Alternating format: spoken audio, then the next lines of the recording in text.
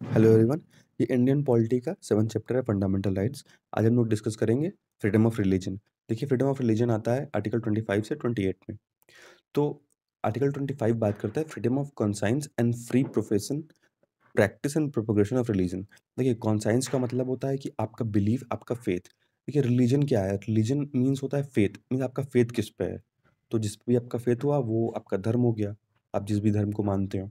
तो freedom of conscience का मतलब है कि आपको अपने फेथ की फ्रीडम है। मीन्स आप किसी किसी भी रिलीजन को फॉलो कर सकते हैं, या आप चाहे तो किसी भी रिलीजन को ना फॉलो करें, वो आपका कॉन्साइंस है। उसके अलावा free profession, practice and propagation of religion. आप किसी भी रिलीजन की प्रैक्टिस कर सकते हैं, उसको प्रोफेस कर सकते हैं, या अपने धर्म का जो है आप प्रचार और प्रसार भी कर सकते हैं, प्रोपगेशन भी कर सकते हैं। लेकिन प्रोपगेशन का मतलब ये नहीं कि आप किसी का ज़बरदस्ती धर्म परिवर्तन करवा दें, ये नहीं। मीन्स कि आप बस प्रचार और प्रसार कर सकते हैं। आर्टिकल 26 बात करता है freedom to manage religious affairs. Means जो भी रिलीजियस अफेयर्स हैं उनको मैनेज कैसे किया जाएगा उसकी बात करता है आर्टिकल 26। आगे डिटेल में देखेंगे। 27 बात करता है freedom as to payment of tax for promotion of any particular religion. Means suppose करिए कि आप कोई भी ट्रस्ट है या कोई भी मंदिर है, तो उसमें कोई डोनेशन वगैरह देता है। तो अगर जो ज़्यादा पैसा उसके जिसके पास है, तो अगर वो डोनेशन वगैरह देता है, तो उसको टैक्स में वो चीज़ बेनिफिट हो जाता है। ठीक? तो वो हो गया पेमेंट ऑफ टैक्सेस। 28 बात करता है freedom as to attendance eight religious instructions और religious worship in certain education institutions. Mean जो भी कुछ ऐसे इंस्टीट्यूशंस हैं, ऐसे कॉलेजेस हैं या विद्यालय हैं जो मीन्स रिलीजियस ग्रुप में आते हैं, तो वहाँ के राइट से रिलेटेड जो है बातें हैं। तो पहले देख लेते हैं आर्टिकल 25 को। तो article 25 of the constitution guarantee freedom of religion to all persons in India. सभी पर्सन को आर्टिकल 25 जो है फ्रीडम ऑफ रिलीजन गारंटी करता है। ये प्रोवाइड करता है कि all persons in India subject to public order, morality, health and other provisions. Means public order, morality, health को अगर छोड़ दिया जाए, तो अगर इन पे कोई बात नहीं आती है, तो इसके अलावा आप किसी भी मीन्स आपको पूरी की पूरी फ्रीडम है कि आप कोई भी धर्म को पालन कर सकते हैं, या आप ये चीज़ आपके ऊपर है कि आप नहीं भी पालन करें, या ना करें, दोनों चीज़ आपके ऊपर है। Have the right to freely profess कर सकते हैं, प्रैक्टिस कर सकते हैं, अपने धर्म का प्रचार वगैरह कर सकते हैं। It further provide that this article shall not affect any existing law. Means ये जो आर्टिकल है, जो पहले से लॉ और धर्म के ऊपर कोई भी अगर चीज़ बना हुआ है, तो वो लॉ को वो चेंज करने की स्टेट जो है कोशिश नहीं करेगा। लेकिन अगर स्टेट चाहे तो कोई भी मीन्स नया लॉ जो है बना सकता है। अगर एक कोई मान लीजिए कि किसी चीज़ के रेगुलेशन से या रिस्ट्रिक्शन से संबंधित, चाहे वो इकोनॉमिक हो, फाइनेंशियल हो, पॉलिटिकल हो, ठीक? या कोई भी सेकुलर एक्टिविटी हो। देखिए, स्टेट जो है किसी भी स्टेट का कोई अपने से इंडिया है, तो इंडिया का कोई अपना एक रिलीजन है नहीं, ठीक? इंडिया एक सेकुलर स्टेट है। तो कोई पर्टिकुलर रिलीजन यहाँ पे नहीं है। और उसके अलावा आर्टिकल 25 हमको ये फ्रीडम देता है कि हम कोई भी रिलीजन को मान सकते हैं, उसकी मीन्स उसको प्रोपेगेट कर सकते हैं, उसको प्रैक्टिस कर सकते हैं, कोई भी रिलीजन मान सकते हैं। अब से एक सबसे इम्पोर्टेंट केस है इसका, नेशनल एंथम केस। तो नेशनल एंथम केस में क्या हुआ था कि यहाँ 3 बच्चे थे। तो 3 बच्चे जो है वो ज्यूस कम्युनिटी से बिलॉन्ग करते थे, तो सिर्फ़ अपने क्रिएटर को ही मानते थे।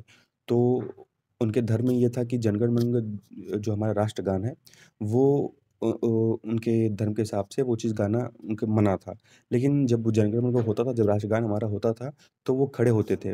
मीन्स वो उस टाइम खड़े होते थे। वो अपना जो बिलीफ है वो शो करते थे। लेकिन कहीं न कहीं ये चीज़ जो है जो वहाँ के प्रिंसिपल थे, तो उस चीज़ को लेकर के इन बच्चों को जो है स्कूल से एक्सपेल कर दिया जाता है। क्योंकि ये जो है जनगण मंगन नहीं गाते हैं उस चीज़ को लेकर के, और ये कहा जाता है कि ये हमारे राष्ट्रगान का सम्मान नहीं कर रहे हैं। तो सुप्रीम कोर्ट में जब ये चीज़ केस जाता है, तो सुप्रीम कोर्ट इसका ये निर्णय लेती है कि action of headmistress for expelling the children from school not singing the national anthem was violative of their freedom of religion.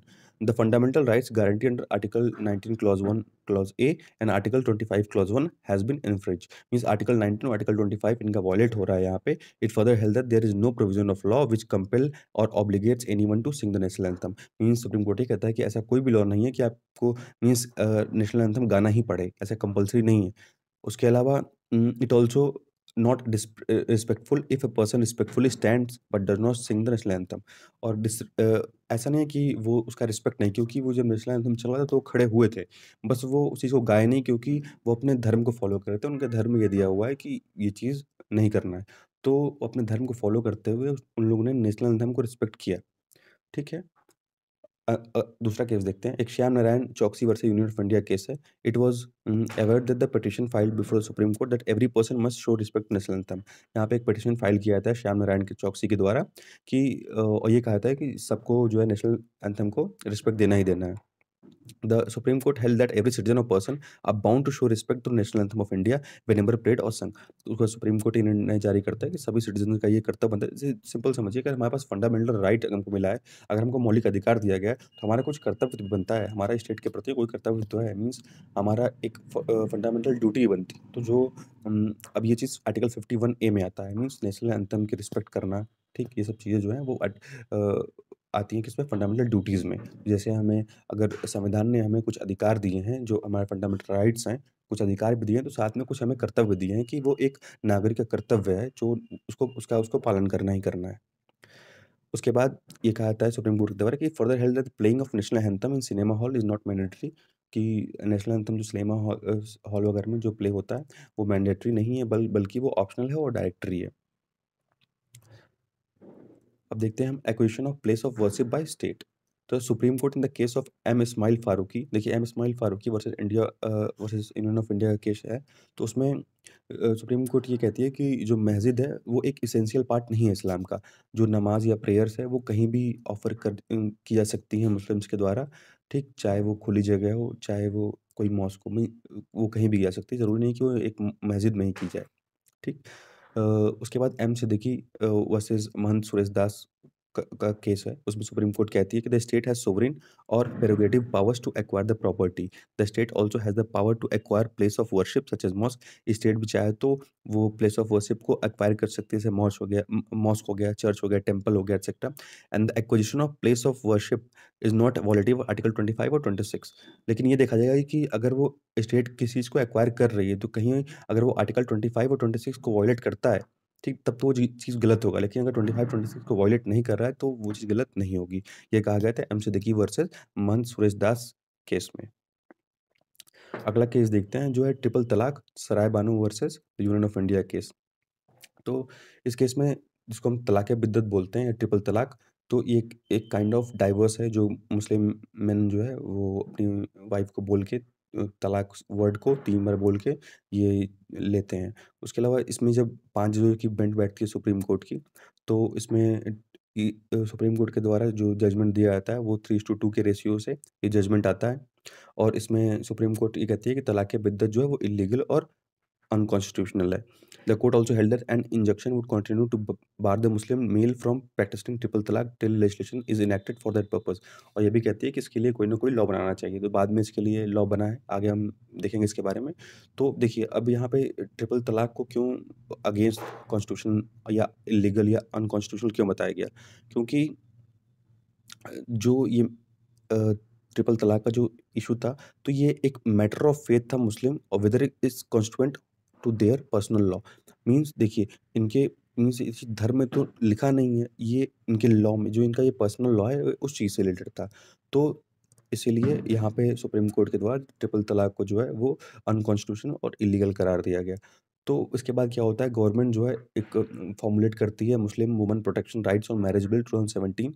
Letter उसको Muslim women protection of rights on marriage ordinance जो है 2018 में पास किया जाता है। लेकिन जो 2018 का जो ऑर्डिनेंस था वो एक्सपायर होने वाला था, इसलिए गवर्नमेंट जो एक फ्रेश बिल लेके आती है 2019 में, जिसका नाम होता है Muslim women protection of right on marriage act 2019, जो कि फोर्स में आता है 31 जुलाई 2019 को, with an objective to protect the rights of married Muslim women and prohibit the Muslim mail to diverse the wife bye pronouncing तलाक। तो ये triple तलाक से इनको प्रोटेक्शन प्रोवाइड करता है, मुस्लिम जो महिलाएं हैं उनको। बात करते हैं restriction on freedom of religion, कि फ्रीडम ऑफ रिलीजन पे क्या रिस्ट्रिक्शन है। जैसे एक केस हुआ था नॉइज़ पोल्यूशन केस जिसको बोलते हैं, तो उसमें सुप्रीम कोर्ट का ये जजमेंट था, ऐसे जो फायर क्रैकर्स होते हैं जो बहुत ज़्यादा साउंड वगैरह एमिट करते हैं, पोल्यूशन कॉज़ करते हैं, वो केवल वो बैन रहेंगे 10 बजे से लेके सुबह के 6 बजे तक। फायर क्रैकर्स बैन रहेंगे, और लाउड स्पीकर जो है वो भी रात के टाइम बैन रहेंगे। मीन्स जैसे कि जो बहुत ज़्यादा हाई साउंड क्रिएट करते हैं, ऐसे लाउड स्पीकर जो ज़्यादा नॉइज़ पोल्यूशन क्रिएट करते हैं। तो कुछ रिस्ट्रिक्शंस हैं हमारे फ्रीडम ऑफ रिलीजन पे भी। उसके अलावा freedom to manage religious affairs, ये आता है आर्टिकल 26 में, ठीक है? आर्टिकल 26 बात करता है freedom to manage religious affairs.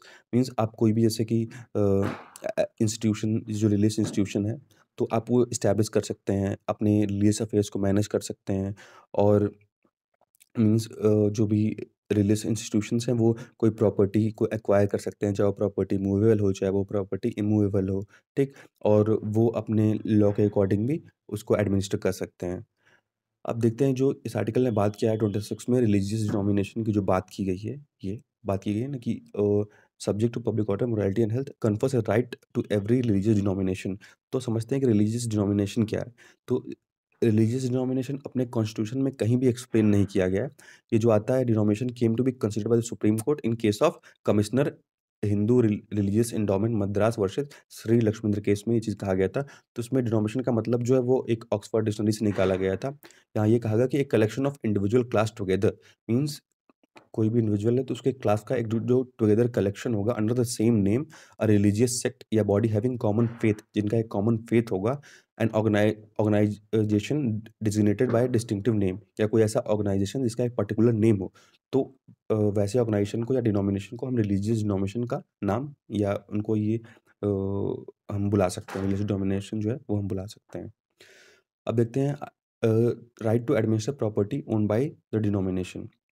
तो हमारे संविधान का आर्टिकल जो है 26D ये कहता है कि religious denomination has a right to administer its own property. Means जो भी जिसको भी रिलीजियस डिनोमिनेशन का दर्जा मिल गया तो वो अपने प्रॉपर्टी को खुद एडमिनिस्टर कर सकता है, but it should be in accordance with the law. लेकिन वो जो है वो लॉ के अकॉर्डेंस में होना चाहिए। देखिए दुर्गा कमेटी अजमेर वर्सेस सैयद हुसैन अली के केस में सुप्रीम कोर्ट ने ये कहा, if the religious denomination never has the right to administer property और if it has lost the right, means अगर कोई भी रिलीजियस डिनोमिनेशन है, अगर उसने उसके पास कोई वो राइट था ही नहीं या उसने वो राइट खो दिया, तो उसके बाद वो चीज़ वो ये नहीं कह सकता कि हमको आर्टिकल 26 में ये राइट मिला हुआ है, तो ये हमारा फंडामेंटल राइट है, हमको उस पे अधिकार चाहिए उस प्रॉपर्टी पे।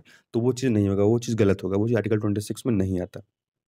अब देखते हैं लिमिटेशन। तो right to religion under article 26 is subject to certain limitation and not absolute और अनफेटर्ड।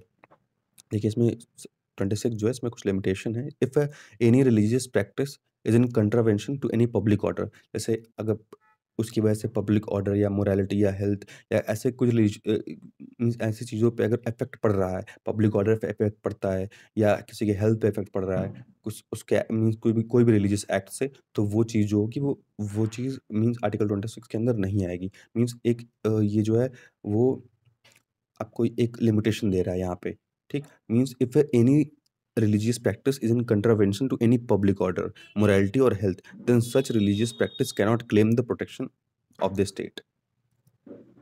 अब देखते हैं आर्टिकल 27।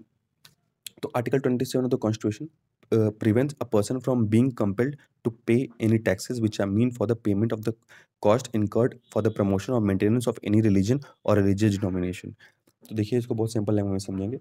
तो आर्टिकल 27 बात ये कहता है कि सपोज़ करिए कि आप जैसे किसी के पास बहुत पैसा है, ठीक?